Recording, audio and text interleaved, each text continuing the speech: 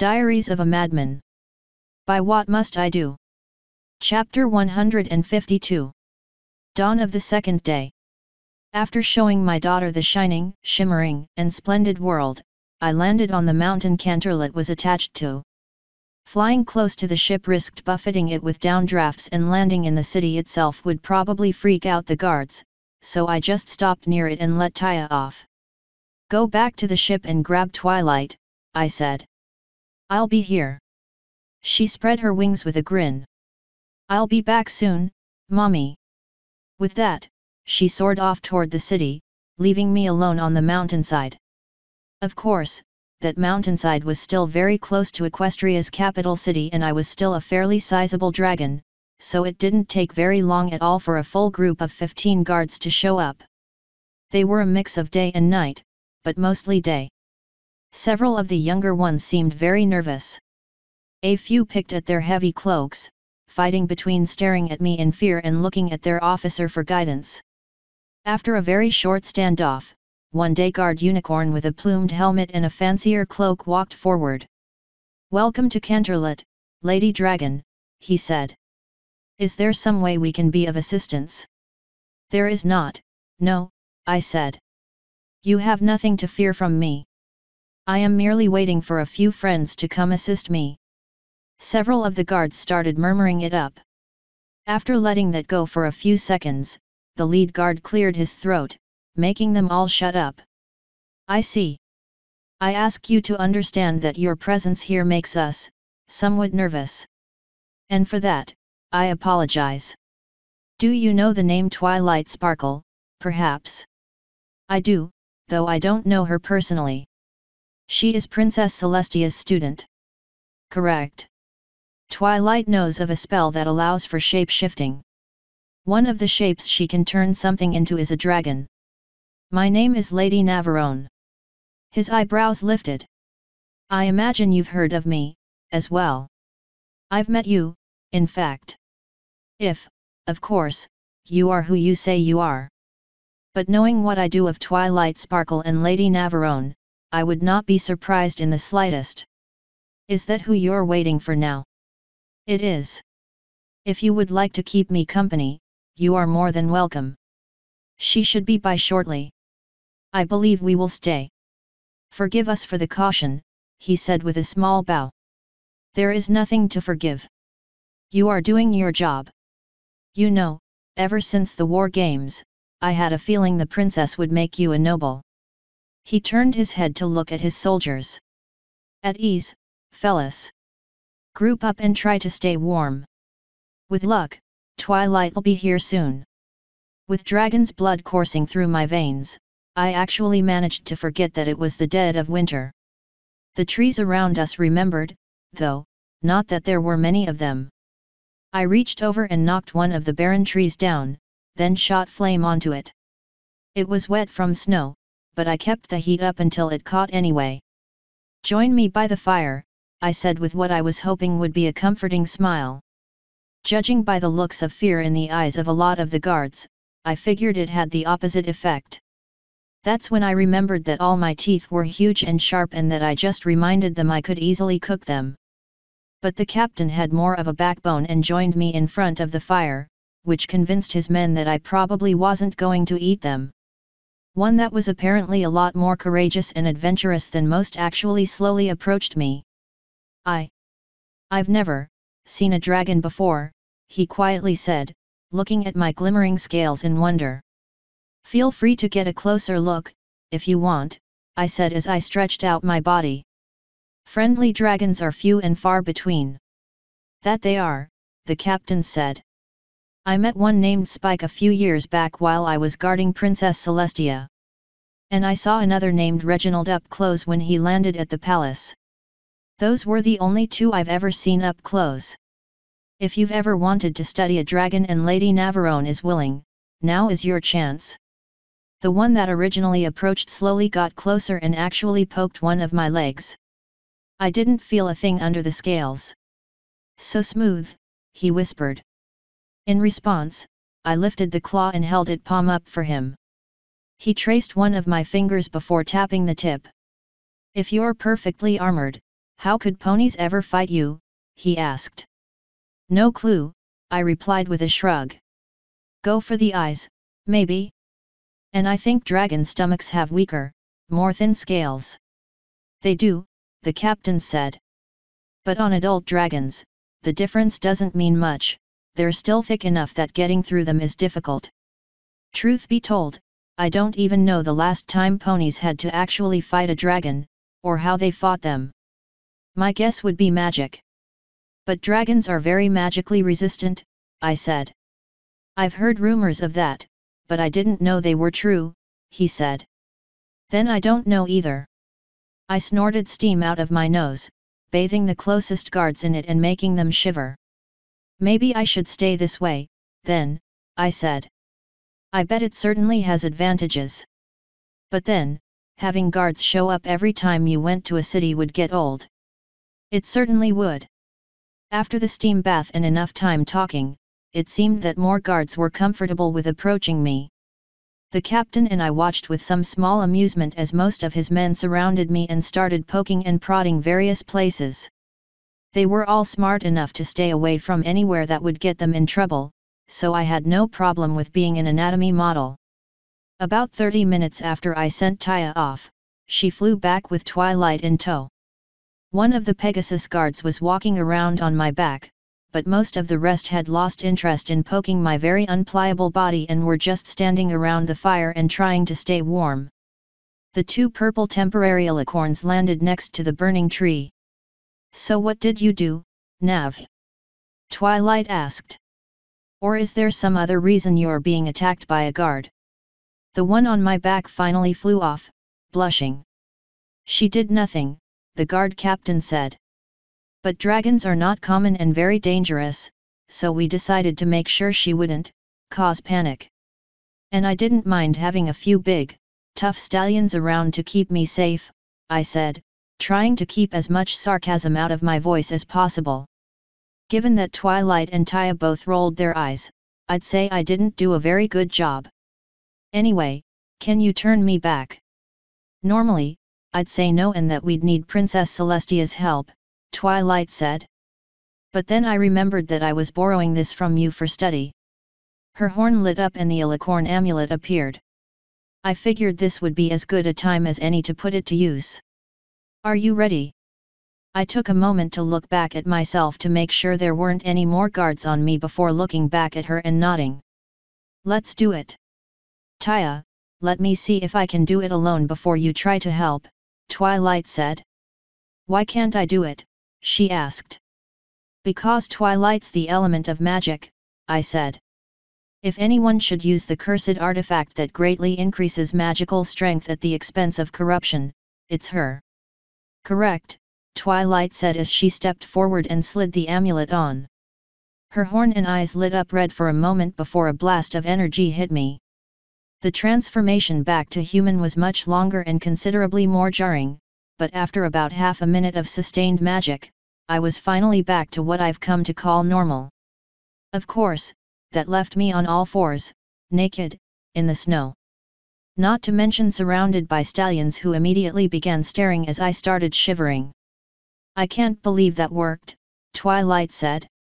She sounded very stunned, but thankfully had enough presence of mind to pull the amulet off.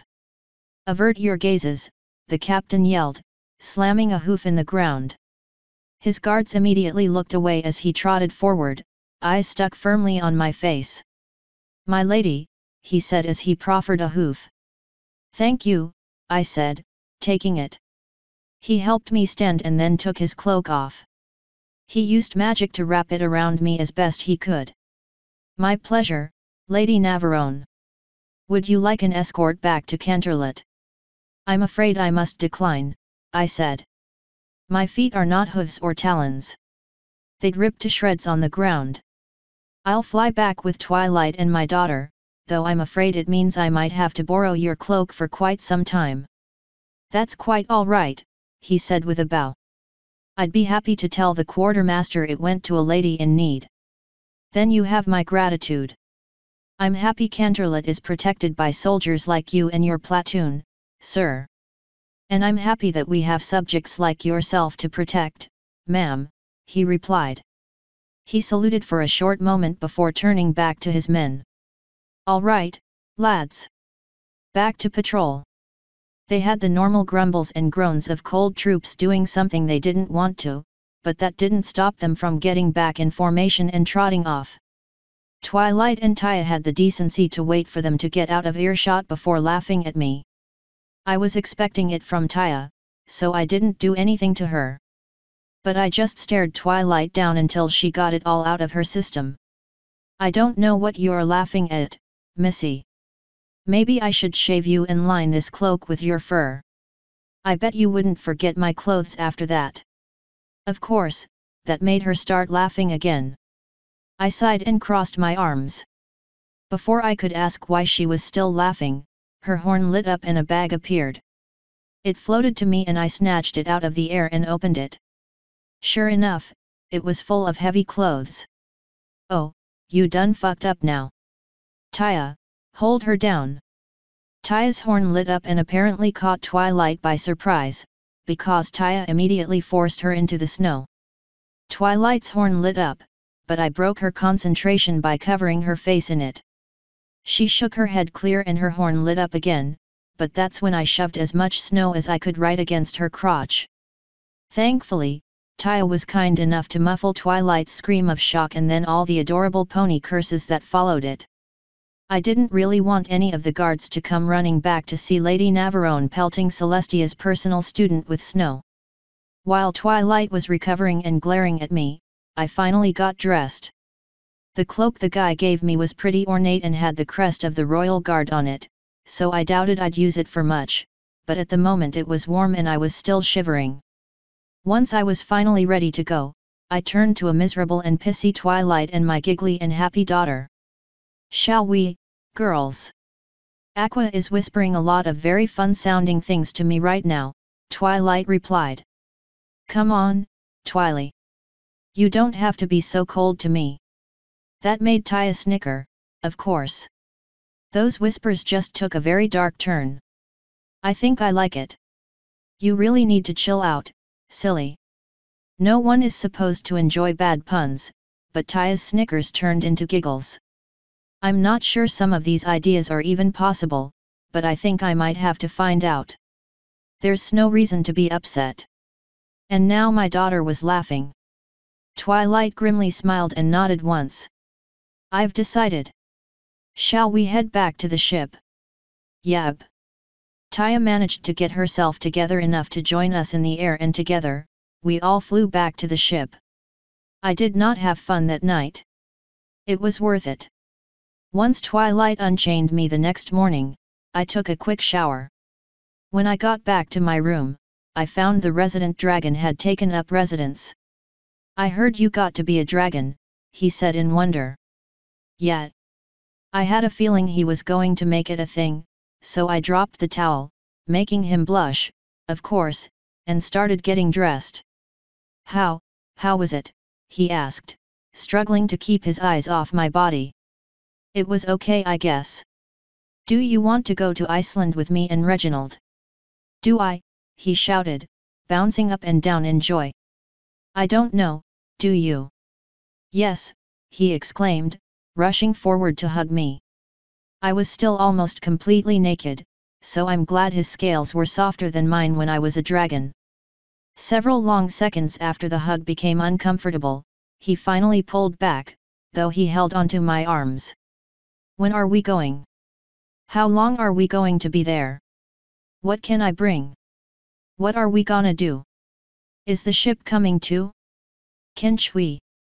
I finally put my hand on his face, thankfully shutting him up. "In 2 days. I don't know. Nothing but yourself. We're scouting for the elementals. The ship is not coming.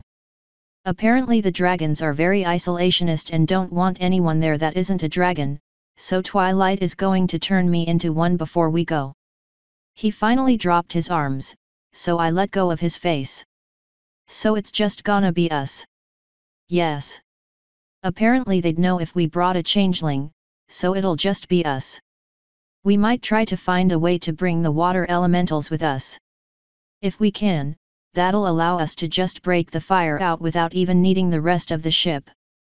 As a dragon, I'm a fully grown adult. You're going to be a lot smaller, so I might need your help with scouting. But if I don't need you for anything, you're free to wander around and learn whatever you can about whatever you want. Make friends, talk to dragons, learn more about yourself, whatever. You're finally going home and I want you to have some time to yourself. But I don't want to let you down. Which is why I said if I need you, I'll let you know. But otherwise, you're free to do whatever. I suggest you make the most of the time you have. Are you sure? He slowly asked. Yes. Now why were you waiting in my room?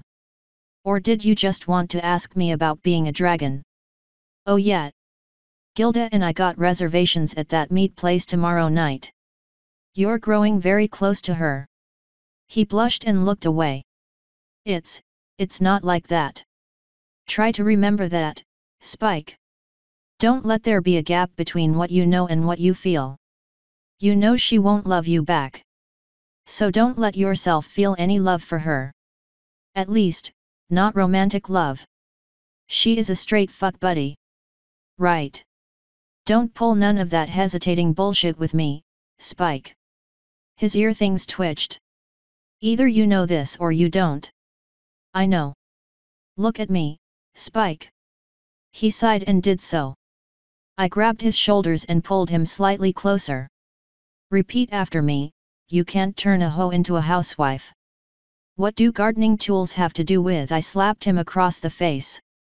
Not very hard, but enough to get his attention. He rubbed his cheek before sighing and saying, you can't turn a hoe into a housewife. And what is Gilda? A griffin. I slapped him again. A hoe.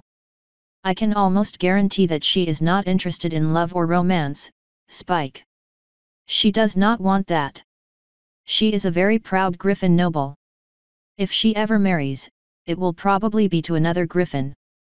But again, I don't think she's into that. She is an adventurous warrior, kind of a bitch, hard to get along with at times, and is currently possessed by what might as well be a demon made of fire. You do not want to fall in love with her. So don't. I finally let him go. If you want someone that isn't a dragon, go for Applejack or Fluttershy. But Fluttershy's afraid of dragons. And Applejack has to have foals or she'll let her family down. Fluttershy's afraid of most dragons, but not you. And that's what Apple Bloom is for. Anyway, get out so I can get dressed. He sighed and walked around me to the door, but stopped with his claw on the handle. You told me once that love was never wrong, Nav. I was incorrect. His shoulders slumped and he left, closing the door behind him. Shut up, Flo. I waited for a response and that's when I remembered that she hadn't put herself back into me yet. That became next on my to-do list, right after getting dressed. It was still cold as balls out and it was a little nipply in the halls even with the magical heating, so I dressed for the weather. Right after that, I went on up to the deck in search of my elemental. Thankfully, Blaze and Airy were finally gone, punted out to wherever Celestia keeps horrifying abominations. That meant we were now docked at the palace, which we loomed over. The only elemental up on the deck was Naiad, so I went to the upper deck to check there. That deck had Gord and Kot, who were both holding letters and talking about them. I needed to talk to Gord anyway, so I walked over to them. Did you guys actually get mail? I asked. We did, Kot replied. She folded her letter up and carefully placed it into a pouch. We just got elevated to high society, Nav, Gord said. And we're connected directly to you. That is going to have some consequences and some benefits. You are not the only one who nobles are looking to cozy up to now. Oh dude, if you ever get invited to any of those fancy parties, try the food. Shit's amazing. Also, don't go alone, because I tend to get in trouble when I do. Noted, he said with a nod. But mine was a marriage proposal anyway, Kot said, shrugging. Cool. You gonna do it? I am not, no. I think Watcher might be capitalizing on one of the letters he got, though. A marriage proposal? I asked. An invitation to teach, Gord said. He let me know where he would be in case something happened. After what you did at the Mage Tower here, a lot of the very powerful unicorns are interested in you. They sent a letter to Watcher asking if he would speak as a guest in a few classes. According to him, they're going to use this chance to learn more about you. He brought Zekora as well, so she could do some research. Well shit, they could just ask me. But whatever. I found out yesterday that getting into Iceland is going to be harder than we thought. I'm going to go with Reginald and Spike. The ship will stay here, along with everyone else. I would like permission to go as well, Kot said. One of her hands found its way to a dagger. I can be very stealthy, even among the most powerful of predators. I shook my head. We're playing this one the dragon way, Kot. Gord, there's no reason for the ship to be idle in my absence. When I leave, get with Silver and start mapping out trade routes. Go for a few test runs. I don't know how long I'll be, but I imagine you'll have time to cross the country and get back at least once. Take only who you'll need and let the rest have some time off. You got it, my lady, he said. Thankfully he just nodded instead of bowing. Bring Watcher and any of his troops that know about demons. I want them researching what we can expect to find in Tartarus in every city you guys pass through. Celestia did her best to make that knowledge hard to find, but there's always scraps she missed. Find them. I want to go into this knowing as much as we can. Sounds like a good idea to me. What about me? Kot asked. Let's see. At the moment, play the social game in Canterlot. Take my room in the palace if you need a place to stay. I asked Fleur to do some stuff. She and Celestia think it's going well, but I want to know how accurate they are. I have a meeting with Fleur today. I'll speak to her about you and some of your skills and let her know to speak to you if any nobles are giving her trouble. I don't want you to kill anyone, but I want them to think very seriously before standing in the way. Should I bring Spider? Yes. Do you know anything about the Miss Equestria contest? Never heard of it. It's a beauty pageant where they get ponies from all over the world to compete to see who's the prettiest or whatever. One of the things I spoke to Fleur about was doing one for all the races. I figure it's only fair to warn you about that before you start working with her. She might very well try to get you to be a contestant. Her eyes very slowly opened wider and she actually grinned. I would love to. Wait, really? Yes. Oh. Then yeah, feel free to speak to her about that as well. If she mentions anything about making me compete, shut her down immediately. All right. When do you want me to start doing all of this? After I leave. I want what you're doing to look like something I didn't order. Fleur is my ally in Canterlot and I doubt it'll trick anyone, but all the same. As you command, my lady. It's a good thing I had Rarity make me some dresses. What's strange is that she also made one for Spider. She made him a dress. Yes. And adorable pink stockings for all 8 legs. I never thought I'd say it, but she made him look cute. That woman has serious mental issues. Anyway, do either of you know where Flo is? I can assist with that, Nayad said. We all turned to look at her, since apparently she decided to sneak up on me. I asked her to do something for me today. Would you care to come with me? How far away is she? I asked. I need to meet Fleur at noon. You will not be late, though we will be going off the ship. All right, whatevs. Where we going? Into the palace. This should not take long. Lead the way, Nayad. Kot and Gord both actually bowed as I left, which I thought was kinda weird and annoying. The 2 royal guards standing at the entrance to the palace also bowed, and one asked, Do you need a guide anywhere, Lady Navarone? She does not, Nayad said. Though I thank you for the offer, I quickly added, trying to be somewhat more polite. They continued bowing until we were both inside. So what did you ask Flo to do? I will get to that, she said. Despite being made of water and thus having an amorphous shape, she created arms and placed them behind her back. Do you trust us, Navarone? Us who? She looked at me for a moment before looking back ahead and smiling slightly. My sisters and I. No.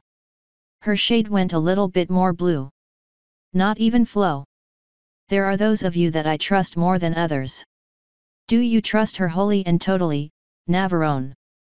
There are times I have my doubts about her. It's difficult for me to trust anyone that old. Some of what she has done and said has not helped. Would you mind telling me what some of those things were? Silence hit the hall for a few moments, aside from my soft footsteps. Finally, I asked, why? You are intelligent, Navarone. Why do you think I am asking you these questions? I think you want to replace Flo. That is close. If, after this conversation, I believe you and Flo are properly compatible, I will drop this line of inquiry and insist that my sisters do the same. But if I believe you would be better served by another one of my sisters, or even myself, I would like you to consider it. I stopped in place. Flo isn't in the palace, is she? She stopped as well and turned to me. No, she is not. But then, I never said she was. Would you continue to walk with me, Navarone? I have a feeling this shit is going to keep happening. I might as well go ahead and get it all out of the way. I continued walking with her. There are several water elementals that had many varied lives before the war, Navarone. Flo was a young, secluded sister who lived in the middle of this landmass. Brooke was one of the rulers of all of us since she was originally created. Mist and I were like gods to huge numbers of subjects. Rain and Rain were similar. And of course, all of us knew humans personally. And after the war, you and Mist were queens and Brooke acted like a goddess. Do I really need a history lesson? She smiled warmly and placed a cool hand on my head. Patience, Navarone. I'm giving what I am about to say context. Thankfully, she pulled her hand back before I could threaten to smack it away. Flo was what you might call an ascetic, of sorts. The war just made her even more of an isolationist, especially after she was hurt and I saved her. She was not a lady of the courts. She was not experienced, so to say, with many things other sisters are. You're saying that she's a country bumpkin water elemental and that you would be better for me because you can tell me how to act in a fancy situation. I am saying that, in the Game of Thrones, it is always a wise idea to have experience on your side. And as the leader of the forces arraying themselves against chaos, it might be best if the sister guiding you was wiser. Flo is very knowledgeable after her time in your laptop, but knowing how to apply that knowledge is invaluable. Everyone's just trying to muck through life however they can, Nayad. If your only argument against Flo is that she isn't fancy or enough of a leader, I think we're done here. You're gonna need bigger guns than that. Her color fluctuated for a moment before she eased back to blue. There is much one such as I can tell about who you are and were, Navarone. Behaviors are very easy to read and oftentimes, they're easy to trace. Despite surrounding yourself with people, you still prefer your own company. You're terrified of how close your daughter is. You're afraid of relationships. You are very wary of being hurt. All of those things combined with several more intricate details tells me that you were very likely neglected or abused as a child. I would say neglected, but Brooke is thinking abused. I don't mean to be rude, but would you mind confirming or denying either? My parents were very absent. She sighed and ran a hand through my hair for a moment. Then you do not know what a truly loving mother is like. And on the flip side of that, you are not aware of what more direct abuse is like. Would you agree with those statements? This is starting to get a lot more personal than I'd like. The love thing, sure. Direct abuse, a little bit less sure. There were bits of that tossed into the neglect.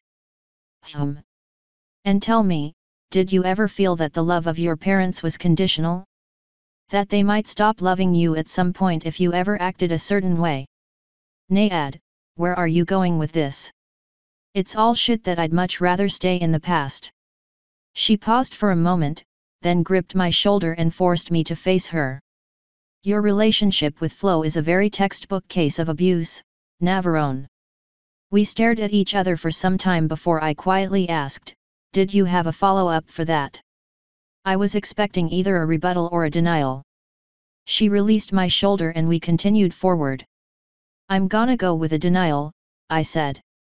Her smile took on a very sad note. She hurts you, she lies to you, she molests you, she lets you be hurt, she doesn't let you make your own choices, she's overly controlling, she uses horrible methods of persuasion, she does things to your mind without permission, and she tries to hide it all. Ask Twilight Sparkle or Sunshine Smiles how many times their elemental has laid a harmful hand on them. Aqua and Ice have never and will never harm their hosts. Each elemental has a different way of showing their love, but I'm afraid that Flo has become abusive toward you. I thought elementals changed into what their hosts needed. No, Nav, and you already know better than that. Flo took what she could get, which meant lying to you. She knew that the only way you would accept her is if she did not tell you the whole truth. Your relationship with Flo started as a lie, Navarone.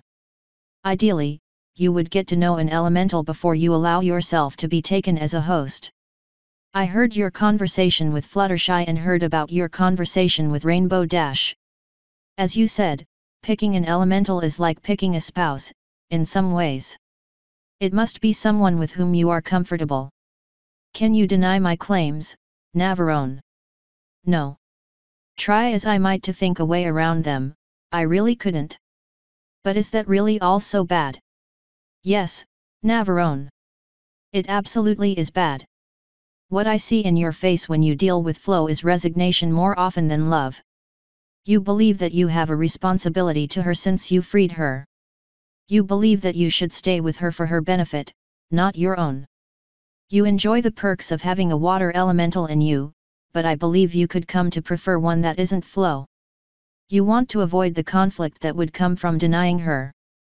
Sounds like you have me nailed to the wall, Nayad. She softly sighed and ran her hand through my hair again. This time, she didn't stop and continued playing with it as we walked. I didn't say anything. I want you to be happy, Nav. Not just as the last human, but as a host of an elemental. When one of us abuses a host, all others grow wary of trusting us. Your reaction when Brooke woke you one morning attests to that. I don't want you to think I'm forcing anything on you. I don't think Flo will ever do anything completely unforgivable, but I believe she might need some time away from a host, to rethink things. And I believe that you would be better served by having a different sister in you. As you said yourself, you gave up much for her. Do you think it's so unfair to ask her to give you up because of it? She is free, now. You are under no more obligation to her. I did not reply for some time. Her hand in my hair felt very calming. After a few seconds of thought, I found myself wondering if she was pushing water through my scalp to influence my brain, but I honestly doubted it. All of what she said were things that had been in the back of my mind for a while. Did I really care for Flo, or did I just want her to be happy? Did I think the slaps and orgasmic punishments were cute, or did I think they were abusive and unnecessary? I told her that I loved her. Did I mean it? How could I really know? What do you think I should do, Nayad? Her hand moved from my hair to my shoulder again.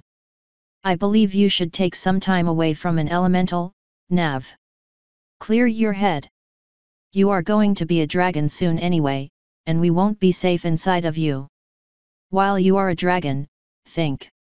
If you find yourself anticipating or expecting abuse or cruel remarks, remember that such things are a sign of abuse. If, after all that time, you find yourself missing Flo, then perhaps she is right for you and we misread the signs.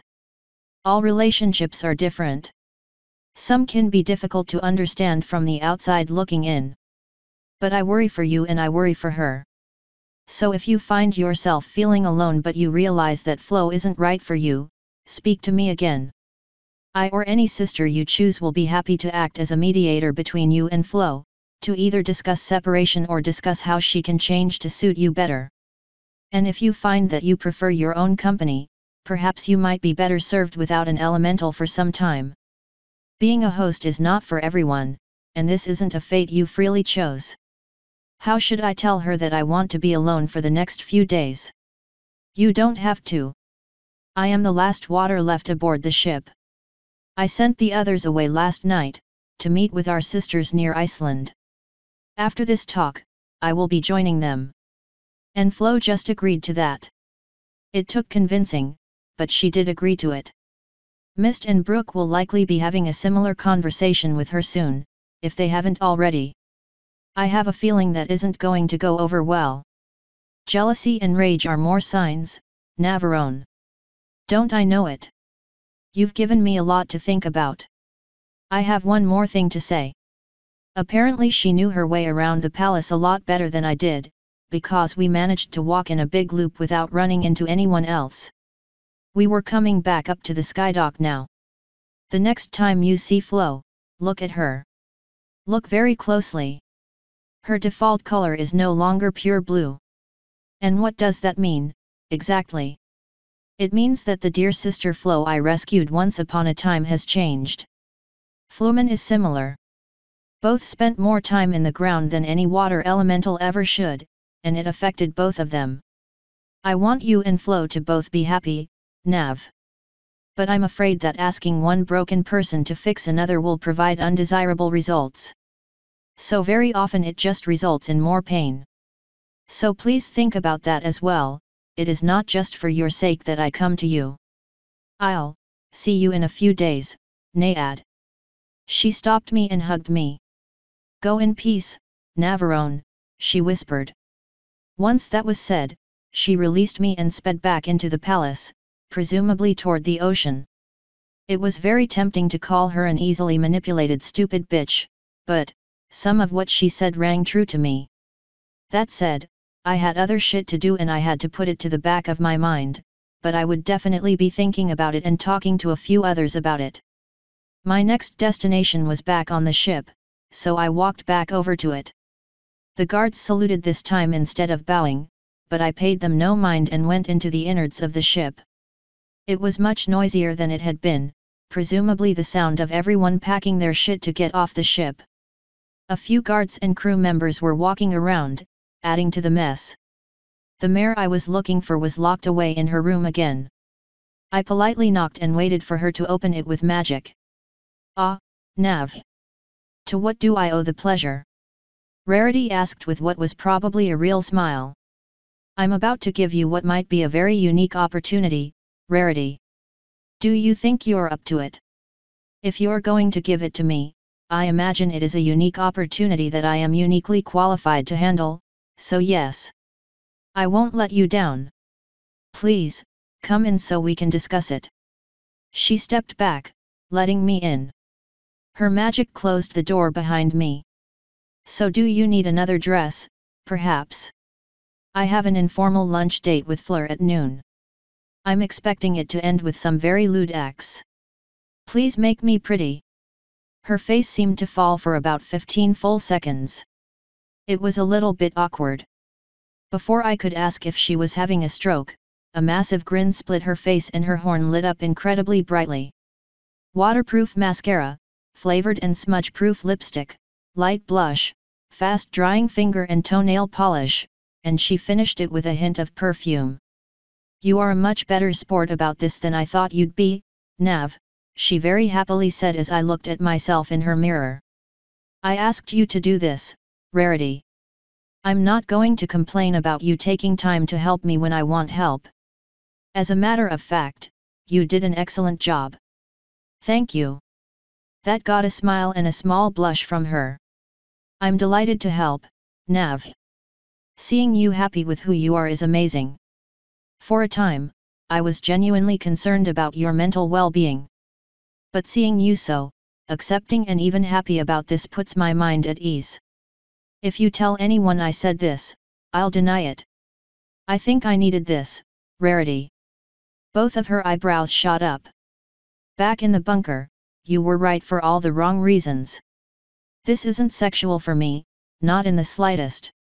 I never felt like I was the wrong gender and I never really thought that I was gay or into cross-dressing, but I think I needed to become a girl for a while. Where I come from, the gender divide was very strict. Men were taught not to show emotions, to hide what they thought and how they felt. It was expected that I stay calm all the time. But people can't do that. Certainly not. Everyone has emotions and showing them is healthy, Nav. Did becoming a mayor finally show you that it was okay? Exactly that. Women are supposed to be emotional, men are supposed to be logical. That was drilled into me over and over, but back then, I still felt things. I guess I always assumed that if I ever found myself on the other side, the emotions would be so much stronger that I couldn't hide them. She shook her head sadly and hugged me from behind. You never could, Nav. We saw the sorrow in your eyes, heard the repressed anger in your voice. But we never knew why you were so keen to hide how you felt. Now you do. When I finally found myself stuck as a woman, I felt the exact same. I had the same logical thoughts and the same emotional feelings. I mean, sure, during my period the emotional side gets weirder, but my biology stops it from being incredibly overwhelming. But I'm finally realizing that hiding who I am and how I feel is dumb. I can't have friends if no one really knows me, and no one can ever really know me if I don't wear my feelings on my sleeve. Because those feelings are a part of you, Nav. They're the part of you we've been waiting to get to know for so long. And I must say, I'm very happy that I'm starting to learn who you really are. Good. I'd hate to lose my irresistible charm. Even though I'm changing who I am, I'm afraid of losing all of who I was. I sighed and brushed my fingers against the mirror. So little is left, these days. She snugged closer against me and smiled. I'm sure you've heard this before, but being happy with who you are is more important than anything. You always had a massive streak of darkness in you, Nav. Or at least, you have for as long as I've known you. And you still do, but you're finally beginning to brighten. Don't let yourself think that's a bad thing. It's just all that I really have left. As far as I know, I'm the last remaining human, and I've changed so much that I don't even know if that fits anymore. I feel like I've lost myself. It may be for the better, but it felt like all I had left. She spun my chair around and put her hooves on my legs so she could stare at me, face to face. It may have been all you had left of your old life, but now you have an amazing new one. Do you know why I don't want an elemental in my head, Nav? The real reason? No, I don't believe I do. I want to keep changing, Navarone. I want to evolve as I live. I never want to grow stale. New beliefs, new ideas, new lifestyles, new fashions. Change is good. Learn from your past, but let it stay in the past. Learn to accept and revel in new things, especially when they're better. Were you happier then or now, Nav? Probably now, all things told. Loving daughter, noble title, loyal crew, good friends, relationship prospects out the ass, healthy sex life, healthy life in general. I get to see plenty of new things, and I'll never have to work an unwanted day in my life. Then let the last vestiges of who you were die out, Nav. You were granted a unique opportunity to let yourself be whoever you wanted to be. It may sound crude or even cruel, but your old life is gone, along with your family and everyone you knew. You can be whoever you want. So why would you choose to be someone who's unhappy? I've wondered that about you for so long, but I was always too afraid to ask. I never really thought of it that way, honestly. I guess it just took that a long time to really sink in for me. My family isn't here. They can't judge me anymore. I can be who I want. I can be what I feel is right, or what makes me happy. So who do you want to be, Nav? I honestly don't know. Her smile grew somewhat wan. I've spent so long being unhappy that it's going to take me a while to figure out what does it. But I'm old enough now to know that I have nothing to prove to anyone and that being happy is more important than trying to maintain whatever image I thought I had, especially now that I've been forced to change so much anyway. If that makes any sense. We all try to cultivate an image. I also never really understood why you seem to want to be feared or stay aloof from the rest of us. But I do hope you'll stop. It's hard to be friends with a person like that. We'll see, I guess. I'm not quite done with my new path to self-discovery, or whatever you want to call it. I hope I'll be able to look myself in the mirror someday soon and not feel a pang of sorrow. I hope I'll continue striving for happiness. Even if that sounds like the gayest shit ever. But for now, I have a date soon. She leaned forward and gently nuzzled me for a moment before finally backing off and returning to the floor. Do you have any idea what kind of outfit you'd like to wear? I know it's cold out, so definitely something that'll block the weather. A fairly heavy and long jacket. Under that, probably a short sundress with long leggings. That sounds very cute, Nav. I'm glad you and Fleur became friends, or perhaps more. Do you have everything you need, or do you need me to work my magic?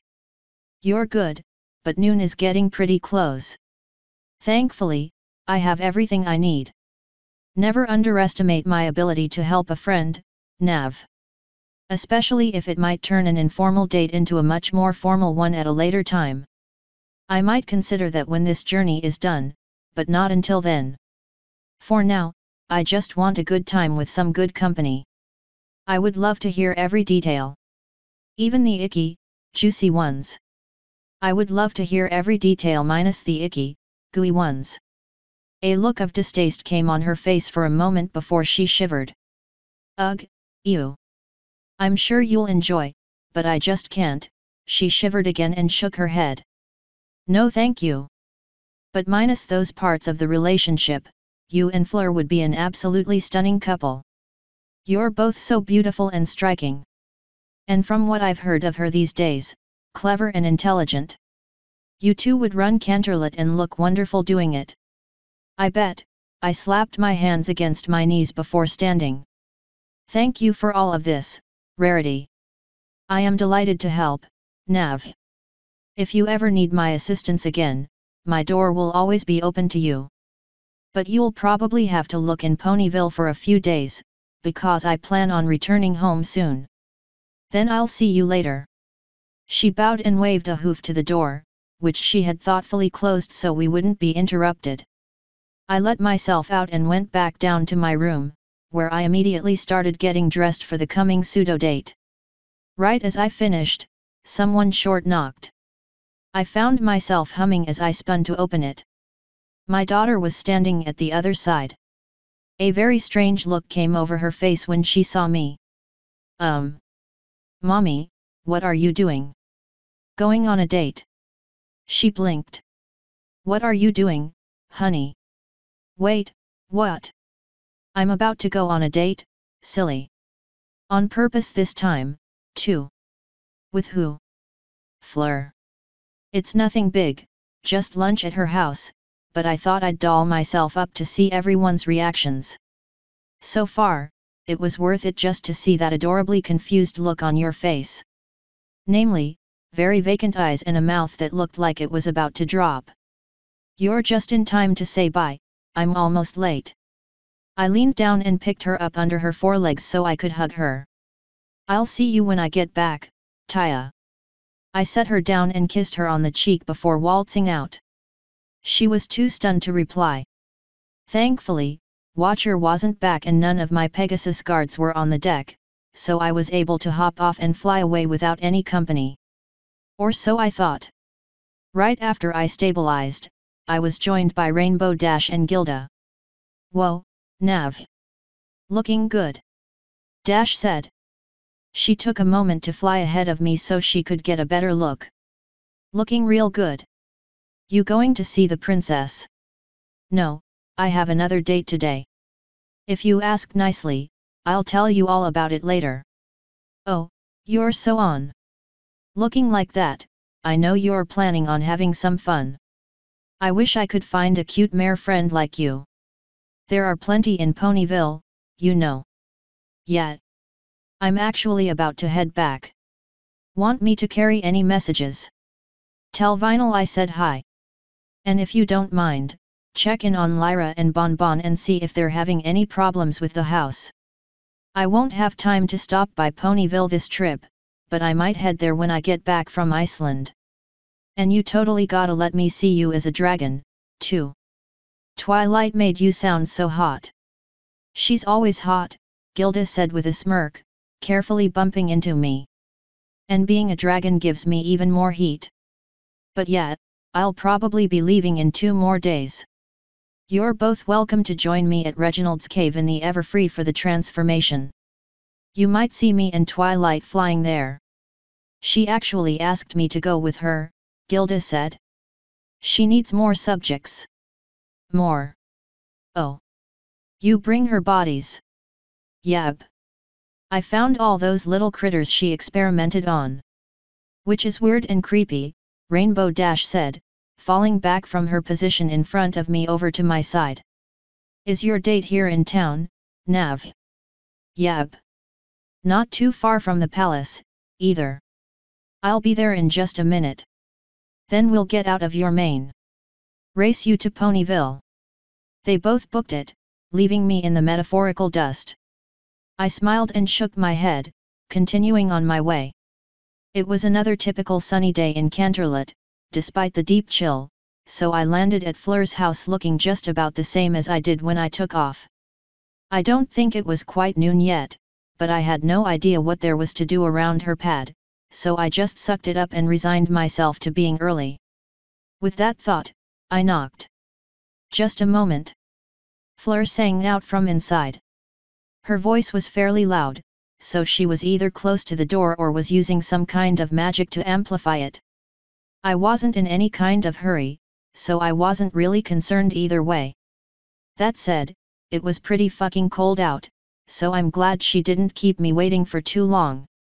The door handle lit up with magic and she swung it open. She was already wearing a smile, and a very cute apron, but when she saw me, her entire face seemed to light up. Nav, you made it. And you look gorgeous. Why thank you, Fleur. I wanted to see what my daughter thought of me all dolled up and I figured you would appreciate it too, so here I am. I definitely do. Please, come in. She backed up and opened the door further, allowing me entry. The warmth and smell of fresh cake emanating from within did more than enough to beckon me in. I'm afraid it's just the two of us today. I never did get around to finding any new servants. I'm quite alright with that. I didn't realize you could cook so well, though. She casually waved a hoof. I can bake and do a few basic meals, but I'm afraid you won't find anything too fancy here. Most rich Canterlot noblemairs never learn more than standard baking. Cooking's a good skill to have. I can feed myself, but I'm definitely no chef. As she led the way further in, I got to see more of her house. She had several of Flo's paintings on the walls, along with more pieces of pony art. I stopped at one of the pieces, some abstract thing. I never got why ponies do this, I said. She stopped and turned to look at the painting. Or people in general, really. Why can't you just draw something with meaning? She stepped closer to look at the painting. I know this artist, actually. He is a fairly recent one. I spoke to him in person and traded one painting for another. Do you know what he wanted, Navarone? Painting-wise? No. What would interest someone like that? They can't be trying to imitate it. It was one of your original paintings, Nav. One of the very first you drew, that I personally requested Fancy Pants to give to me. He told me that he got into painting because of your work. Did he want to one-up the guy painting old Timmy art with his newfangled style? Fleur smiled and carefully bopped me on the nose. No, silly. He wanted to imitate you in his own way. He doesn't paint to sell his art, he paints for the experience of imitating what he sees as the great and putting his own creative twist on it. But he hates your newer work, the paintings your elemental is making. The flow originals, as I call them. He says there's nothing in them. No soul, no element of something human or equine. But the old paintings that you drew by Pa were perfect. Well, she is a machine. It's not like she actually is one of us. She imitates it well, but she isn't really conscious. Just programming that knows how to react and change based on random preset events. None of them really have true creativity or real feelings. What does she think about that? I imagine she has something to say about what you're thinking. She's not in me right now. She had to leave me to go to Iceland. Fleur sighed and started walking back to the kitchen. How you live with something like that is beyond me. She sounds obsessive and controlling. Although, she looked back at me and then to my chest. She won't remember this, will she? She sorrowfully asked. I'm not sure that's going to be a problem. Well, I do not mean to tell you how to live your life, Nav. But I decided when I met you that I no longer wanted to put up with that kind of behavior directed toward myself. I was fancy's whore. To my shame, I learned to enjoy it. Her head hung and she slowed down. As you said once, it's hard to recover from a bad reputation. I caught up and placed a hand on her head. This time, you have me and the princess on your side. That perked her right back up and put a smile on her face. And you'd be surprised how much Queen Chrysalis has helped me. She started trotting. Her house was very long but not very deep, part of the random allure of Captain Blossom's side of town. When she finally got to the end of the hallway and turned left, I followed her into what was apparently the kitchen. There's no way this bitch didn't expect that I was coming. The place was straight up spotless and she timed the oven perfectly, as it binged as soon as we walked in. I wonder if I made a mistake when I agreed to meet her for a lunch date. Good timing, hey. She chuckled and hopped forward to open the oven. I moved over to try to help, but there were no oven mittens. She magicked it to the table. I hope Pegasus food cake is all right, she happily said. Oh my god, she is the perfect wife. And I couldn't find any meat at the market, but I did do my best to avoid grass and flowers. Now I'm ashamed all I have at the moment is a shipboard kitchen. I'm gonna have to give you so many belly rubs to make up for it. That would be acceptable, she giggled. Do you think you could enjoy it enough that Blossom would let me rub her belly? Oh, absolutely. She's much happier and feels more free now. If you want to stay until night, I invited her over when she awakens. She won't stay long, but she'll be happy to see you. I'm sure we can find some way to pass the time. Indeed we can. Warm-ups for the show, perhaps. Then let's dig in, I said with a smile. She lied about her cooking abilities. She was an excellent cook. I started to feel like a rabbit with a noose around its leg. I took a second to remember that she was very, very good at seduction in high society. As nice as this is, I said while we were both pausing for a moment, I'm honestly looking forward to getting back to my journey. Coming down from a life of adventuring is hard, and coming back for these short periods so I can get a glimpse of normal life is tiring. I want this whole thing behind me, you know. It can be tiring on other people as well, Nav. When you're in town, I feel like I have so little time to spend with you that I have to cancel everything to accommodate you. You're worth it to me and I'm happy to do it, but it can seriously slow things down with my new activities. It just so happens, you so very often send me in wonderful new directions every time you return. I like working to your tune. It makes me feel right, like I'm guided by the right person now. A soul so inclined to hold on to something makes it more likely to find something better and move on. I'm happy to be your guide, but I think we both know it might not be permanent. Perhaps. But I think we both know there's a chance that it might. There was, in fact, a growing chance that was the case. It very well might. The future is a wild thing. And so are you, my lucky chaotic friend. We went back to eating, but that gave me something new to think about. I had considered it in the past and decided against it, but Fleur would be a perfect wife if I wanted to build the Everfree into a city.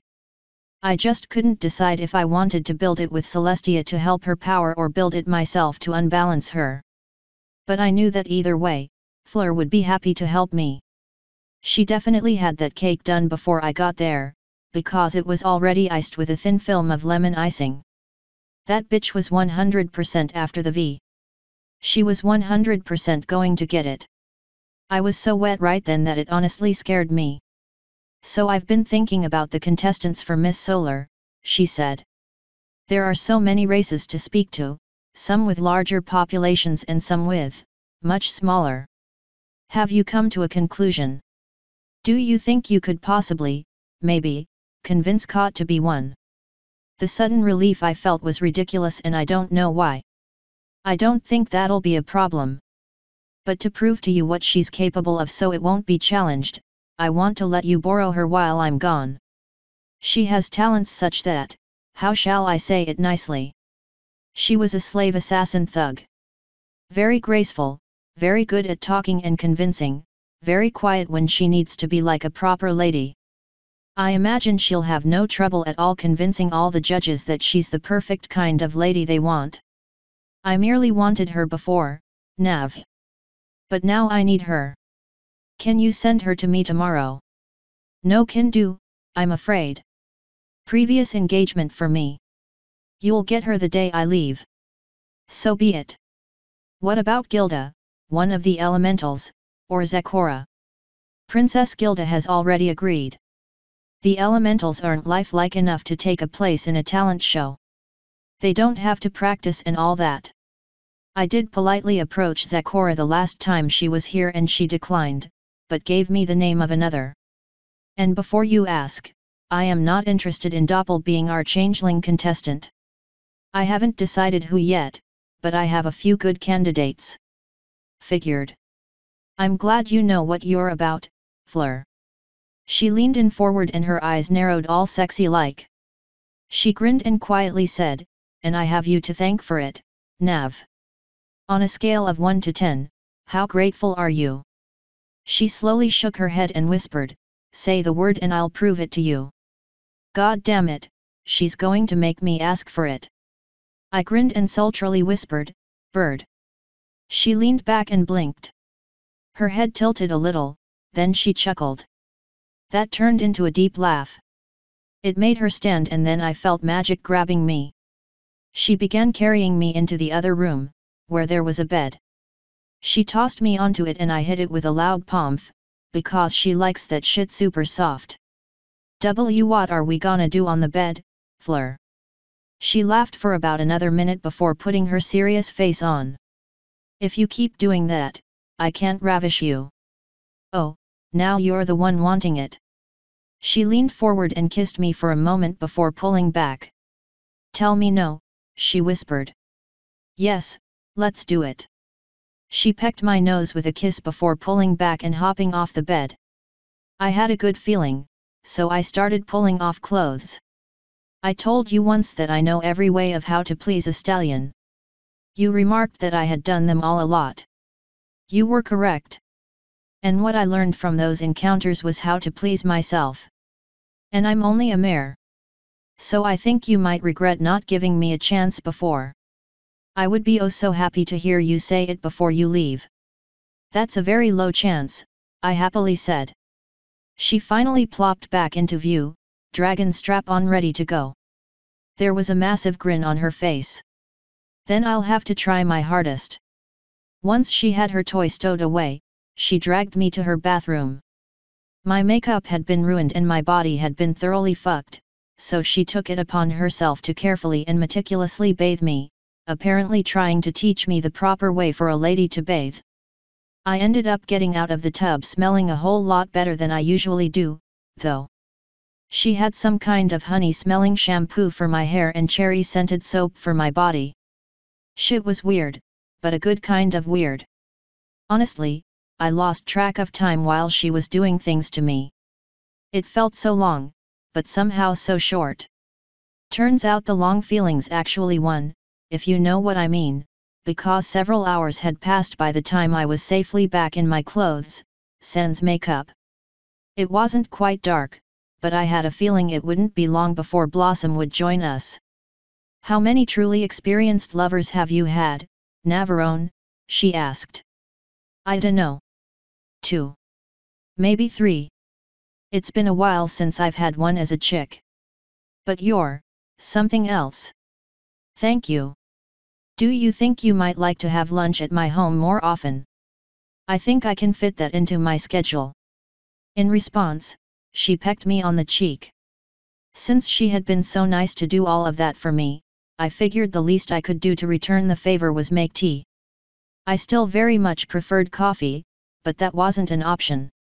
So, tea it was, though I had to have her show me where she kept everything.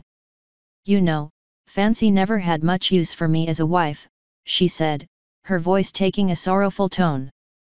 I was taught so many ways to be the perfect bride while I was a filly. All of it went to the wayside when he found out my secret and talked me into marrying him. One of the few things he ever asked me to do was make him tea. 1 lump of sugar and 2 dollops of cream. Every time. Do you regret what you did? She looked at her teacup, yet unfilled. The kettle wasn't quite boiling yet. No. And yes. When I think back over all the could-have-beens and what-ifs, I know that I could have been a completely different pony. I don't know if the time is wasted if I learned so many lessons from it all. When I was a filly, I wanted a prince to fall in love with me. For a time, the prince I was wishing for was Blue Blood. Then I got married and met him and quickly changed my mind about the particular who. But the hope that someone would fall in love with me and rescue me from that life stayed with me for the whole marriage, right up until the last few months of it. Hey! Was I the only catalyst for that change, or were there any other factors? You were the one who taught me that I didn't need to be saved, that I could save myself. The books you wrote gave me hope. They showed me that I wasn't the only pony, or person that felt trapped despite being surrounded by opulence. Meeting you in person and realizing that you were the author of those books was a revelation. The fact that I was able to reconcile with you filled me with resolve. And of course, your words, both written and spoken, empowered me. As much as it shames me to realize it, Princess Celestia did plenty to assist as well, though I've heard talk that was your fault. You mean the whole hair rape thing? I do.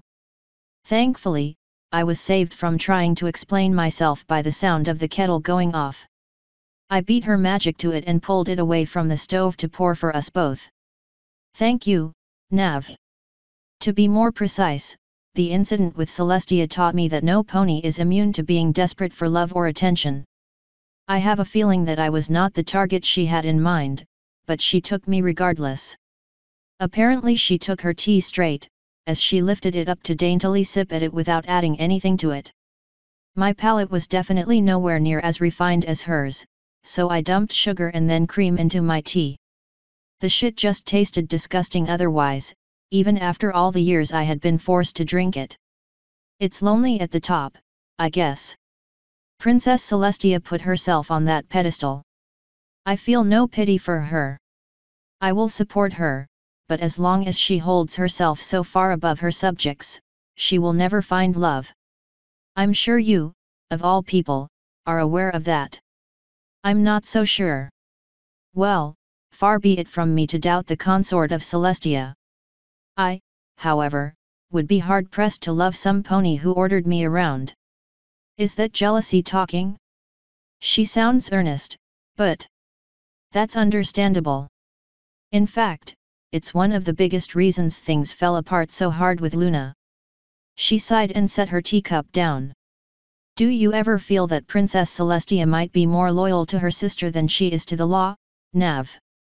Do you even need to ask? I felt it prudent. Many unpleasant things have happened to you, Navarone. And you've done one or two of them yourself. The landscape of power in Equestria would be radically different had you never appeared. It would be even more different had Celestia followed the law to the letter from day one involving you. Things certainly would have been much more dull. Perhaps. Which would you have preferred, Nav? A dull life or a life of adventures both painful and pleasing? I dunno. That made her chuckle, surprisingly. A wise answer, even if you didn't mean it to be. Life is a fickle thing. What ifs and could have beens are nice to explore, but I find it best to live the life we have, not the one that could be.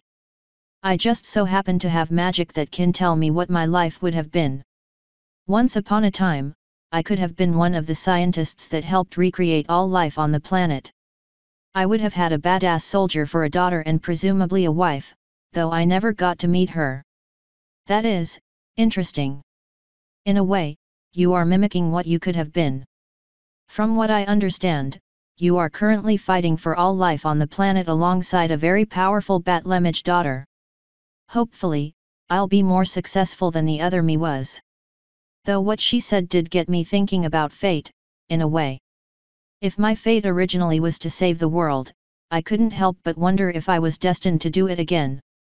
A few signs were pointing to it, but I couldn't rely on coincidences to point me the right way. One or two similarities didn't mean anything. It seems that he was successful to me. There is plenty of sapient life in the world today, is there not?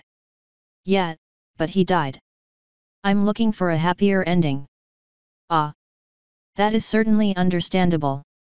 Of course, you have many allies on your side, Nav. You will win. You will save the world. You will survive. Here's hoping, I guess. I didn't realize it at the time, but that was the first time I ever really felt like I wanted to survive the coming fight. I always pretended like I would make it, but I honestly expected to fail. What was I compared to what was essentially a god, after all? But for once, I realized that I didn't want to die anymore. The sound of distant knocking cut off any more attempts at conversation. Fleur grinned and stood. That must be Captain Blossom. I'll ask her to join us.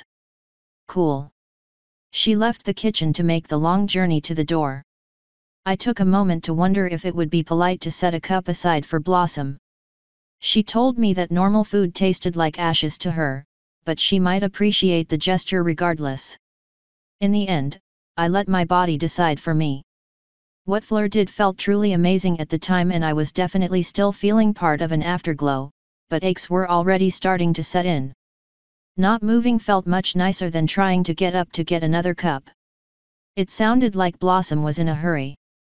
I heard two sets of hooves, one of which was definitely clad in metal, trotting down the hall.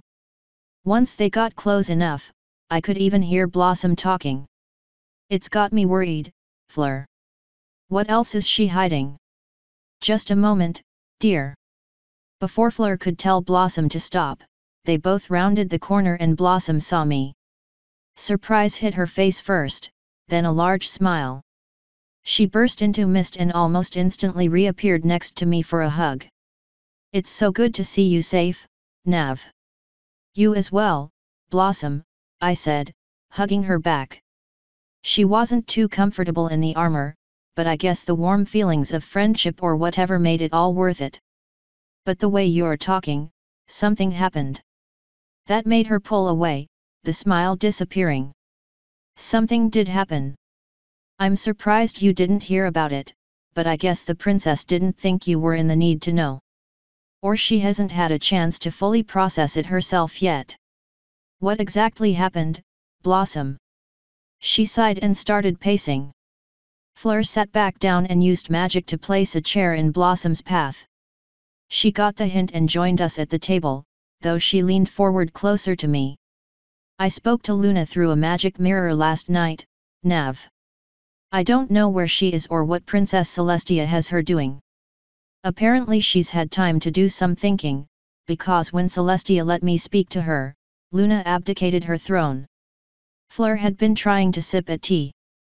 When she heard that, her magic failed and the cup fell to the table.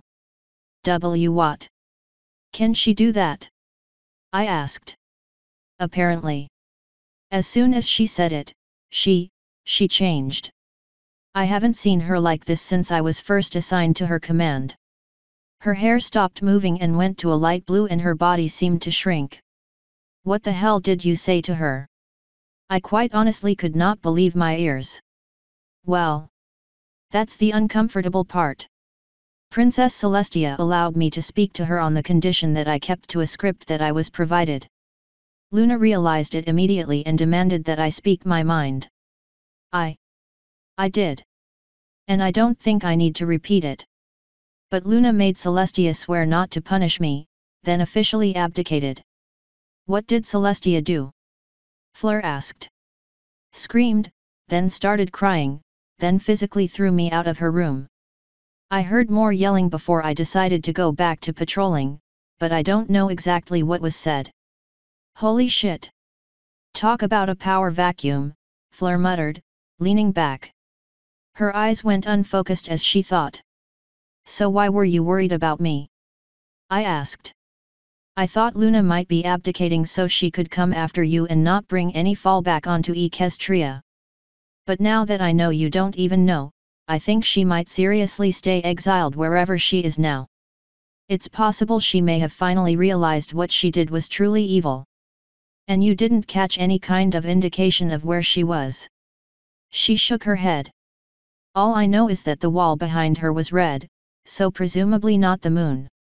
There was no one else around and no decorations that I could see. That could be literally anywhere. Damn. I looked over at Fleur, who was zoned pretty far out. What do you think, Fleur? That brought her back. I think that Princess Celestia is very, very vulnerable right now. Someone with the proper ambitions could easily take quite a lot of power, but they would have to act quickly. Then you both need to jump into play and make sure no one gets that opportunity, I said. If I haven't heard of it, this news hasn't spread. Celestia probably isn't going to tell anyone. Was anyone else there, Blossom? No, just the two of us. It was in her personal chambers, so there were no eavesdropping guards or maids. Then this news is going to stay buried, but Celestia is still going to be reeling. I know she does not want this to spread, so this has to stay between the three of us. No one must know that Equestria is so close to toppling. Agreed, Blossom immediately replied. As you wish, Fleur slowly said. I had a feeling she wanted to say more, but I knew she wouldn't in front of Blossom. What she wanted to say did have merit, in a way. I could swoop in and take power right then if I wanted. I would still have problem areas, but I had enough dirt on Celestia to turn the entire world against her. Without her sister by her side, she would crumble immediately. Blossom, is there any way you can increase the guard on Celestia? I don't think it would be easy or even possible to kill her, but if any noble finds out about this, they might take the chance. After what she did to some of them, I bet they're out for blood. Consider it done, though she might not like it. I don't care if she likes it or not. She's more useful to me alive, so she better not let herself get killed. I don't have time to take care of the incredible anarchy that would come from her getting assassinated or even attacked. Thankfully, Fleur and I can't do anything too direct, because we have to pretend to not even know. If Celestia finds out you told anyone, she will be very displeased. I'm aware, Nav, Blossom sighed, glumly lowering her head to the table. But I felt that you had to know.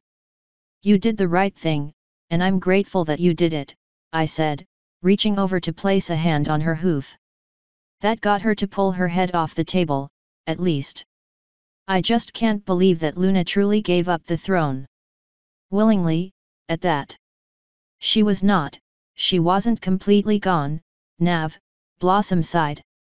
Her other hoof moved to grip my hand. She did regret what she did to you. I could tell even before she left. Celestia forced her to leave because Luna was telling the truth to every question Shining Armor or I asked about you. Luna didn't run to protect herself, Celestia hid Luna to protect her. Given the choice, I think Luna would have preferred to be punished properly for what she did. Maybe. Part of me wanted to believe that. I couldn't help but wonder if enough of the wounds had healed that I could forgive her now. Had it been long enough? Could it ever be long enough? I guess the better question is, had I changed enough yet? Or again, could I change enough? Given my luck, I had a feeling I would find out sooner rather than later. Blossom weakly smiled again and pulled away. Despite the bad news, seeing you again was a very pleasant surprise, Nav. I heard your ship was in town, but I didn't think I'd have time to see you. It's a shame I need to get to work so soon. I don't suppose you'd have time to fly me back to my ship? I asked. It's getting about time for me to head to bed and it's only fair that I get out of Fleur's hair. There's no rush, Fleur immediately replied. And I can't fly you anywhere, anyway, she said. I'm working with a squad of cadets tonight. But we could walk you back. I think I'd like that, if you don't mind. And I know there's no rush, Fleur, but it is getting quite late. Remember, I sleep and wake with the sun, these days. Right. I just thought. Well, I suppose you need to tuck your daughter in. I guess that was the cue for us all to stand up, though it kind of felt awkward. I'd be happy to walk you to the door, at the very least. She led the way, though she walked very slowly.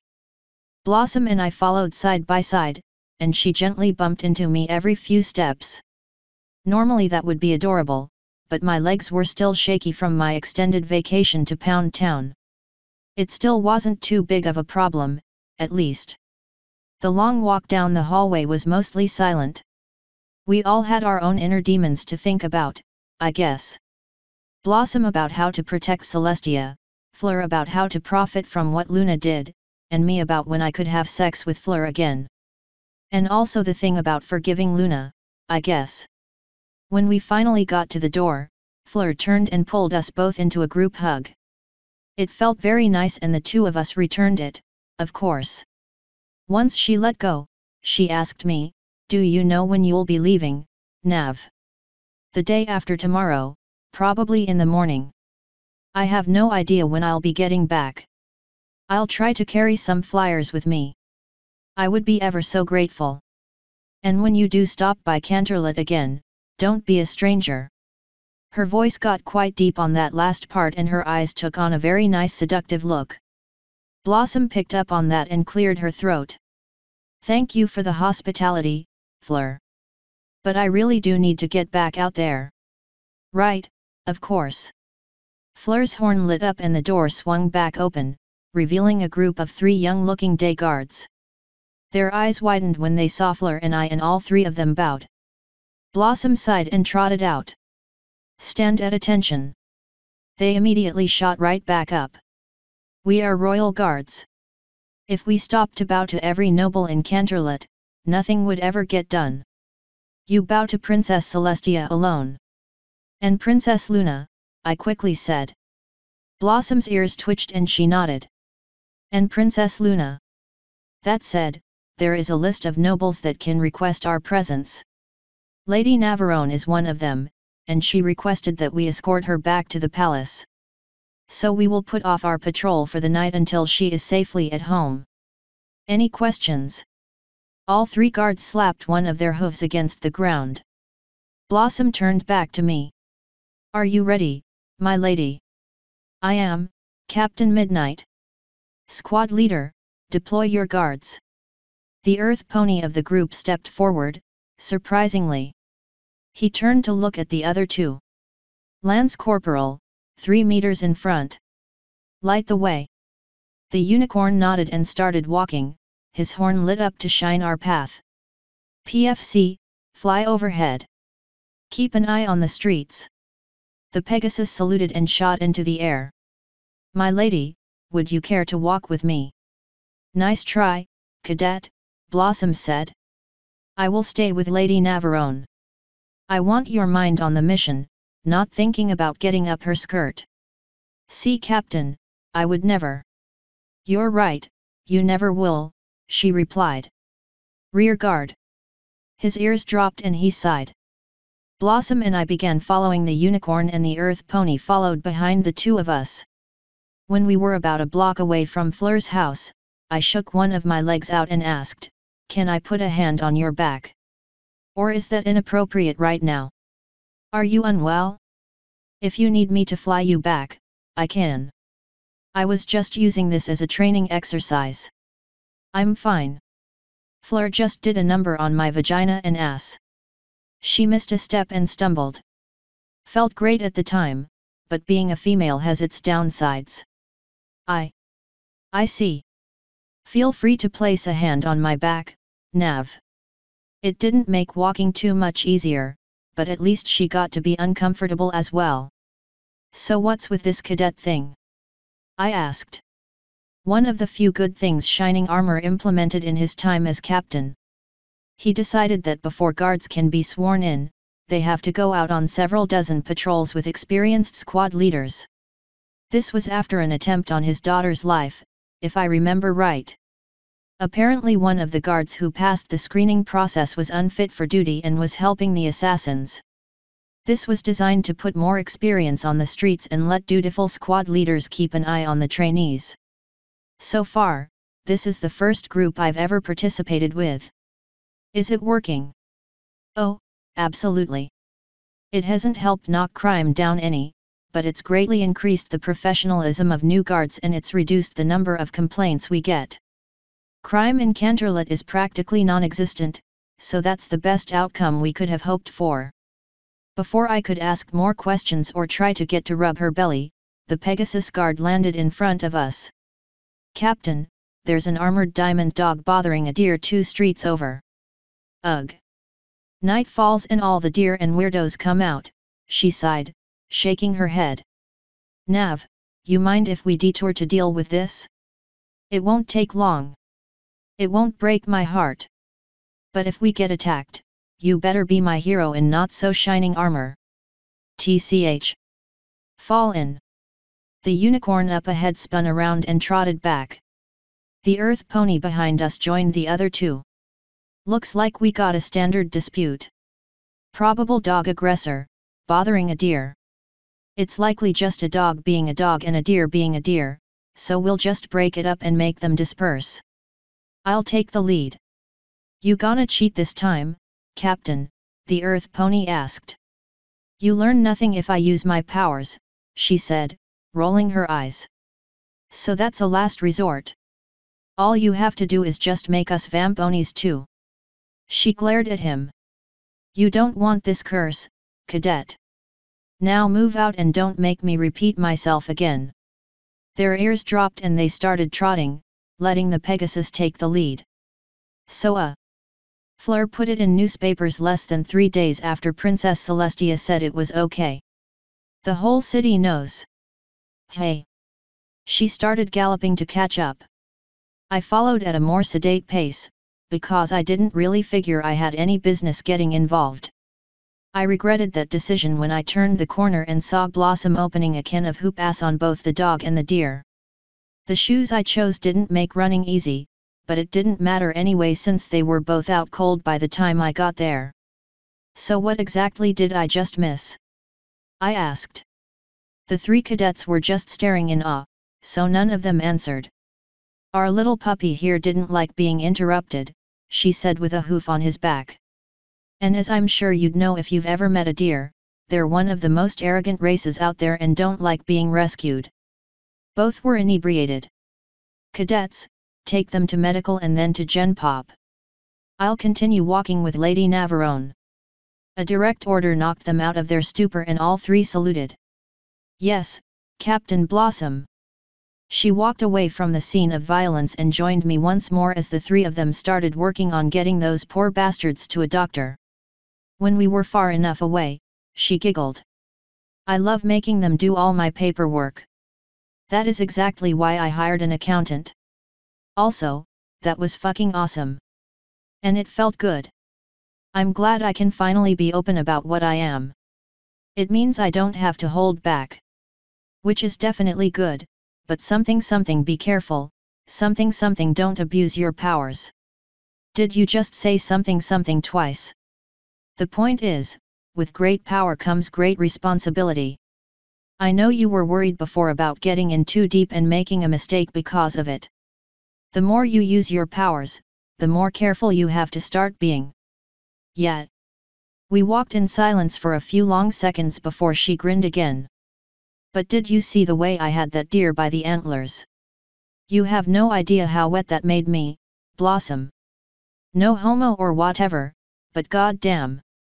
That made her burst out laughing, of course. Unfortunately, it did not make her put out when we got back to the ship. Fortunately, Twilight was still upset about the previous night, and did her best to put me back in my place. It was fun, but Fleur was definitely better. Of course, telling Twilight that Fleur was better made her try much harder, which made the night last a lot longer than it should have. Totally fucking worth it.